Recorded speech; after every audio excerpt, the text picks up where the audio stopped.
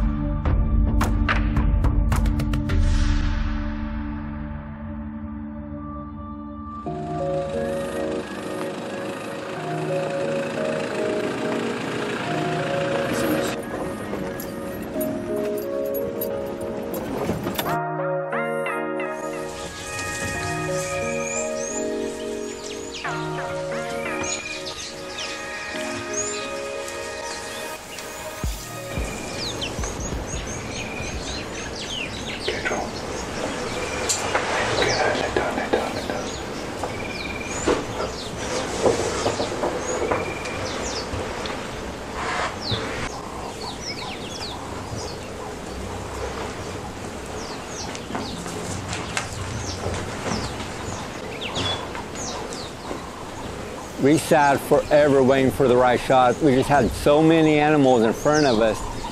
If we took a shot, we risked a pass through and hitting another animal. So we just had to be real patient.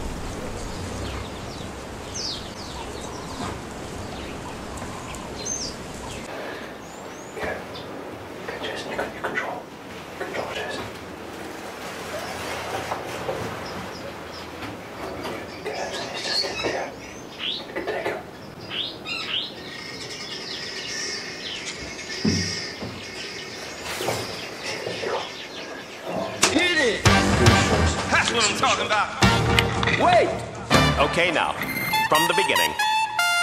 Hit it, boys.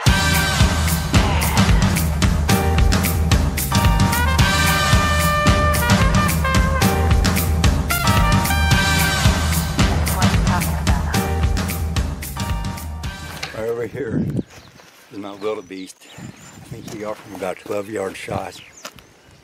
Evidently the arrow is perfect because it looks like he ran about 50 yards and dropped. I don't know how. I guess I hit the trigger of the release in between shakes or something, because it went perfect, and there's a big old wildebeest laying 50 yards away. Just unreal.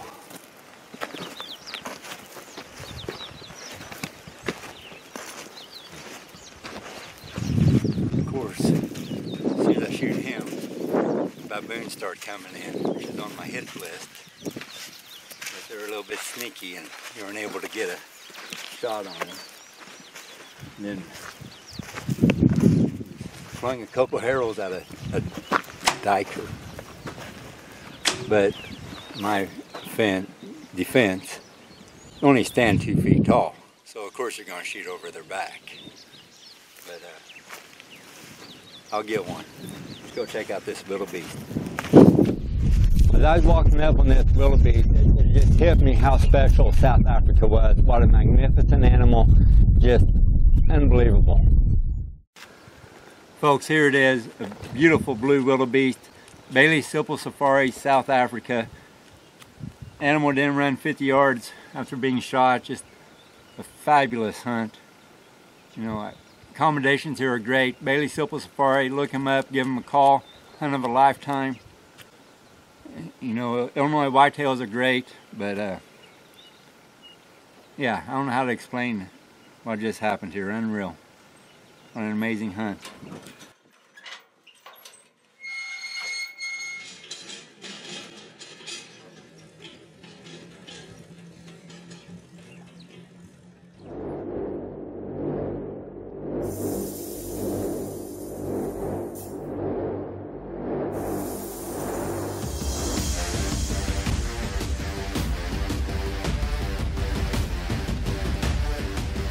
This segment of Bone Wild TV is brought to you by Pulsar Night Vision and Thermals, Al's Goldfish Lure Company, TBJ Gourmet.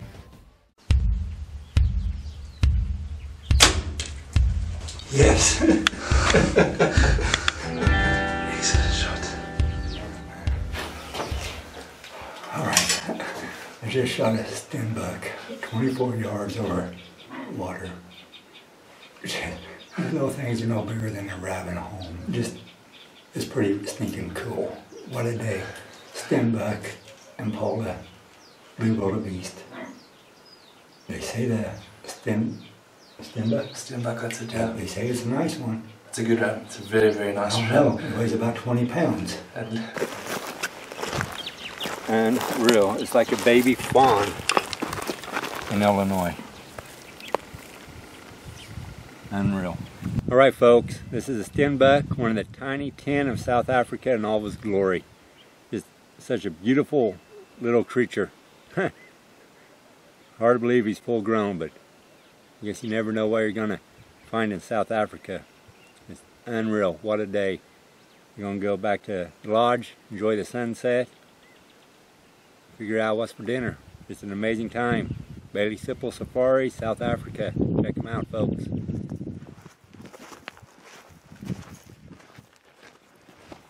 Nobody wants to help this everything? I'll get it, don't worry. I got me no more worries. I carry no heavy load.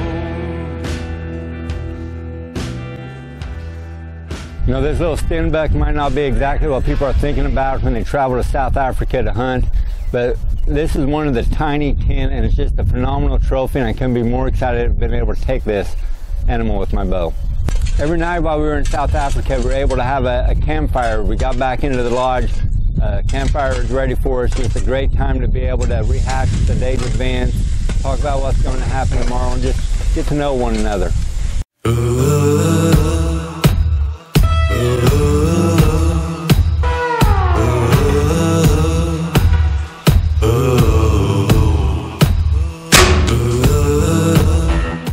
It's about 12 o'clock here at the hide, and I just messed up. Jason just put what looked like a great shot in an Impala ram. I think I was too busy doing the guiding thing to focus on pressing the record button. You mean you weren't recording? You wasn't recording? Oh no! But from what I could see through the viewfinder, which I was actually looking through ironically enough at the time, it looks like a perfect shot. We've had a look at the arrow quickly and it's got lots of blood in it, so yeah, I'm pretty sure we're going to find this one, but you're going to have to forgive me on this one. We'll have to do it again, I suppose. But yeah, but it looks good, Jess. I'm feeling good about it, man. But yeah, sorry guys. I'm not mad. You're standing just by the salt block here, maybe 4 meters behind. But it was a good shot. It was good. All the other one, it was a big group of them. It was a big group, yeah. So they ran away. They went everywhere. everywhere. I mean, after the shot, some of them still came back and were drinking. It was Impala everywhere. But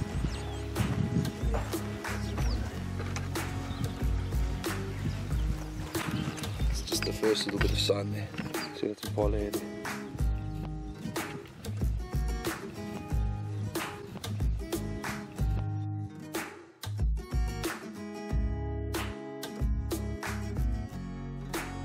All right, we found the Impala. He Probably ran about 60 yards. It was a good shot on it. We were a little confused in the running of the impalas as to which way he actually went. Dempsey made a call, got the trackers out here, and found a little blood off to my right. I was pretty certain the impala went in there. I just walked down there by myself, spotted him laying down in here. Just a beautiful animal. Unfortunately, we weren't able to get it on film, but that's all right. It's a great impala. Cannot be more happy. Bayly Sippel Safaris, South Africa. I was able to take an awesome impala ram with my bow. Through the excitement, my PH Dempsey got a little bit excited and forgot to hit the little record button. This segment of Bone Wild TV was brought to you by Honda Power Sports, Henry Firearms, and the ESH Custom Calls.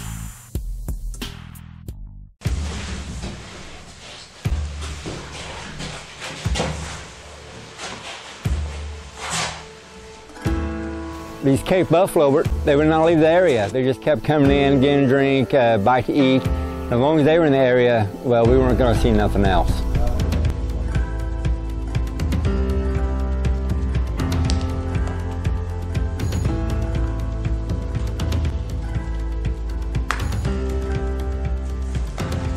Closed captioning is brought to you by Pulsar Thermal and Night Vision.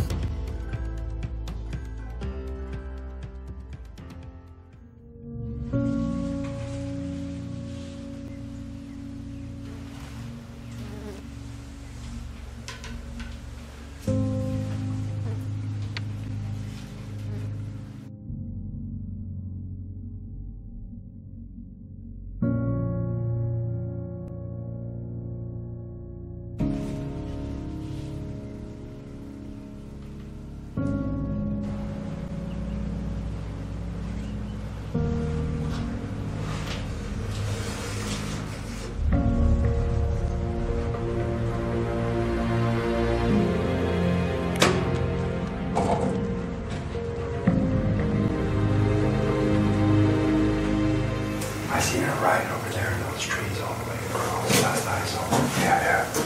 All the way across. Yeah, she went to the bed and she tried to cut through the hedge. See, because I think it's a Ginsberg clouds, as opposed to that they're go super far back. But they got very high up over the back. But we might have maybe snuck into, I don't know, some of the levels up there. We'll have to see what happens. Alright, just saw a shot this Ginsberg. It was a little bit far back. Got the trackers coming in. We're going to see if we can't get it. She's an old Ginsberg. She ran about 80 yards, started walking. Hopefully we find her. Alright, Dempsey, don't go for it. Check it out. That Ginsberg that we've messed with all day, the water Cape Buffalo. I'm so freaking excited. The Cape Buffalo have given us hassle. Spooked this animal off twice on us. Came back in. I made a shot. We found the arrow, it was far back. You saw it on video, it was far back. No, well, she didn't go far, man. But we didn't go found far. her right here. Started getting good blood about 150 yards away. So yeah, she was hard hit, man. We found her quickly. And it was a good shot, man. But luckily Dempsey had his cannon with him and was able to put her down. You know, I'm just so stinking thankful. Listen, Thank you, Dempsey. No, listen, that's an awesome Ginsberg car, man. I'm very proud of you. This thing probably has, you're going to find no teeth, no hair on her ears. No hair on the ears, scars. Just this is the ultimate Ginsberg in terms of age. I think she was basically dead in her feet before Jason put a well-placed shot into her this afternoon. But Dempsey finished her off. There's not a single bit of hair on her ears. And the teeth are basically, I mean, they're probably below the gum. I mean, this is just, I mean, look at this neck, look at the ribs here. Just worn down, isn't she? Yeah, she's, I think you did a service to her actually. She's so old, man. And she's carrying an awesome set of horns as well. These are very, very long. Nearly as tall as me.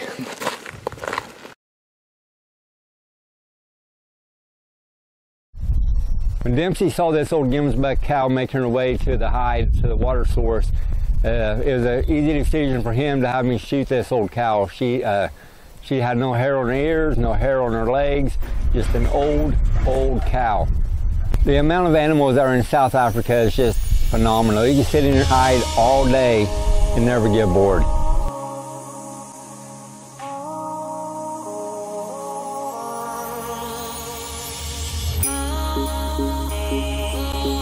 This segment of Bone Wild TV was brought to you by Case Knives, John Bowes, and Alps Outdoors.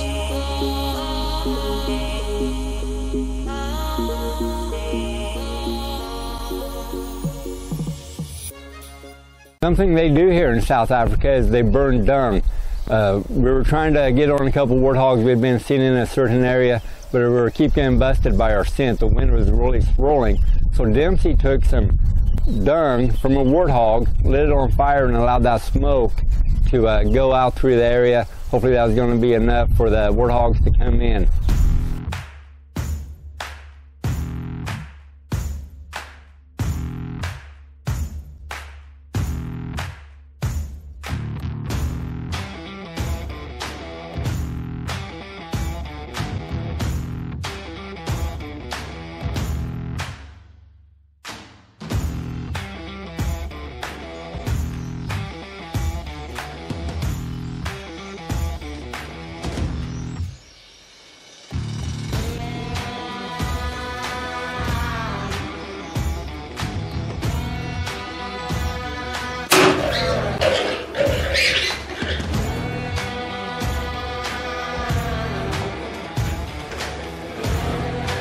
That happened pretty quick. That's good. We're waiting on Apollos. I look out. There's 3 warthogs. That happened quick.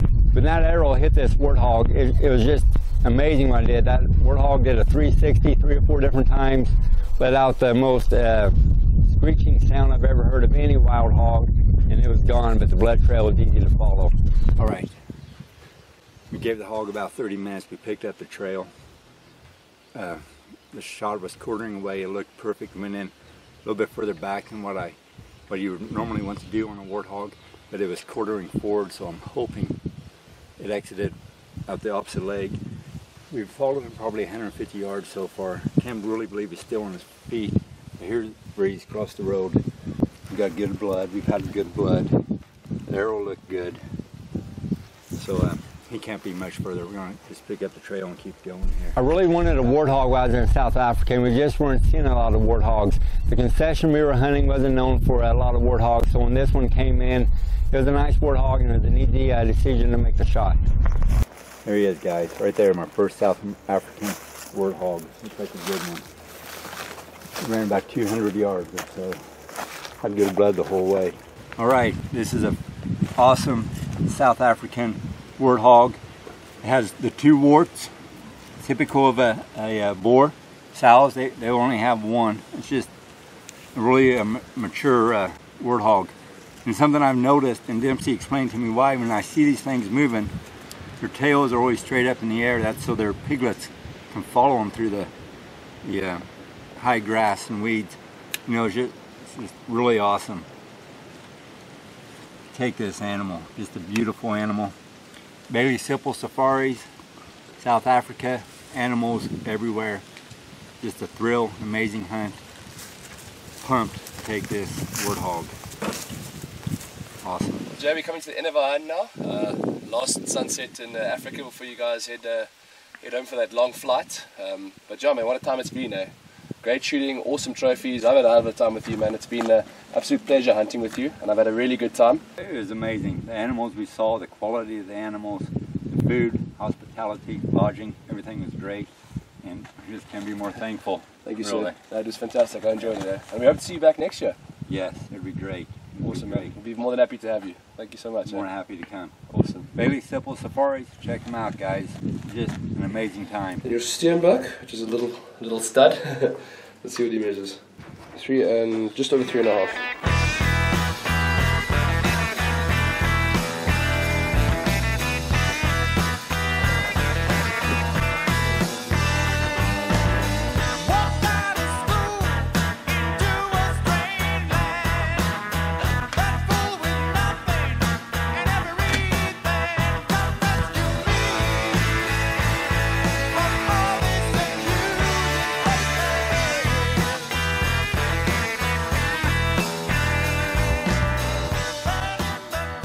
Yeah, a little captain, ain't he? That's it. Captain. I like to stretch my hammies while I'm grilling the meat.